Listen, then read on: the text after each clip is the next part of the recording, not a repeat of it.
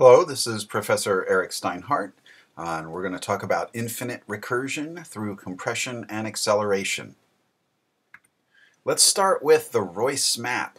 The American philosopher Josiah Royce talked about a perfect map of England in England. But Wyoming is easier because it's square, so let's talk about Wyoming. And to keep it simple, Wyoming contains only one north-south highway and one east-west highway. Plus, it contains a map of itself. There exists a perfect map of Wyoming in Wyoming. It exists in the southeast quadrant of Wyoming, that is, the lower right-hand quarter of Wyoming. There's Wyoming, it's a big square, and those are the two highways, the north-south highway and the east-west highway. But now let's add the map of Wyoming down there in the lower right-hand quadrant. There it is. It's a map of Wyoming. But if it's a map of Wyoming, it has to include the map itself. Ah, there we go. But wait, now there's even more to include. So, yep, and it will just keep going. But if the map of Wyoming is a perfect map, then it's just all there, an infinitely nested structure. The lower right-hand quarter of the map has exactly the same pattern as the whole map. The pattern of the whole is compressed into the part. That's compression. Part of the map has the same pattern as the whole map, and the map is infinite. These four features of the map are going to be connected. So a whole is infinite. What does it mean to say a whole is infinite? A whole is infinite means that the whole contains a part with the same pattern as the whole. The whole contains a copy of itself. Like mirrors nested in mirrors, nested in mirrors, or reflections in reflections in reflections. Now let's talk about the Hilbert Paper.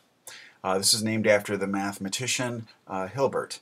And so the Hilbert Paper, it's a square piece of paper. We start the Hilbert Paper. We're going to put all the numbers on the Hilbert Paper, all the finite natural numbers on the Hilbert Paper.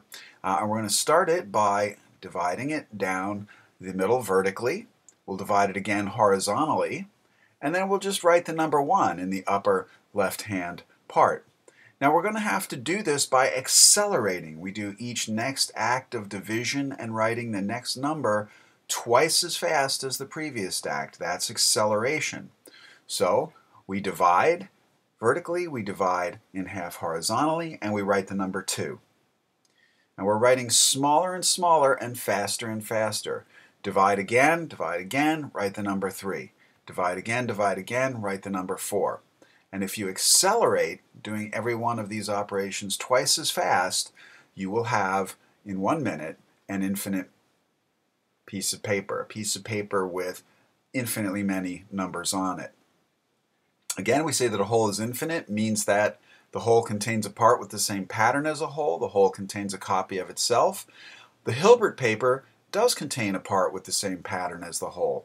The Hilbert Paper contains a copy of itself, and the Hilbert Paper is infinite.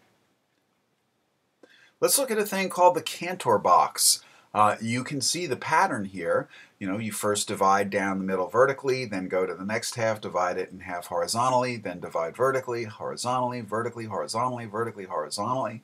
If you did that at an accelerating pace, drawing each next division twice as fast, then in 1 minute you could have a box divided into infinitely many parts. Or you might just say that the Cantor box simply exists. It's a box that just contains this pattern.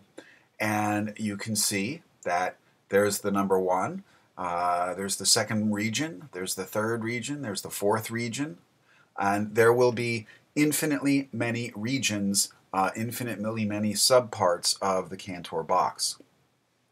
The Cantor box contains a part with the same pattern as the whole. The Cantor box contains a copy of itself, that is, each lower right-hand corner of the box is a copy of the whole box, and so the Cantor box is infinite. Let's do a recursive cross. Here again, you'd have to do, if you want the cross to be done in a finite period of time, you have to accelerate, do every next crossing action twice as fast. We start with a cross. Cross each of the arms of the cross. Cross the arms again. Cross all the arms. And do it again. Do it again. And if you do this infinitely many times by accelerating always twice as fast, in the end you will have an infinitely detailed cross. This is a kind of fractal cross, and you can see that each quarter of the cross, each arm of the cross, the big quarter area, has the same structure as the whole. So the recursive cross contains a part with the same pattern as the whole. It contains a copy of itself, and so the recursive cross is infinite. These are recursive patterns in general. These are examples of recursive patterns. You can search the internet for images of things like the Sierpinski triangle, the Menger sponge, or just get into looking at fractals. Fractals are infinitely self-nested and self-detailed structures.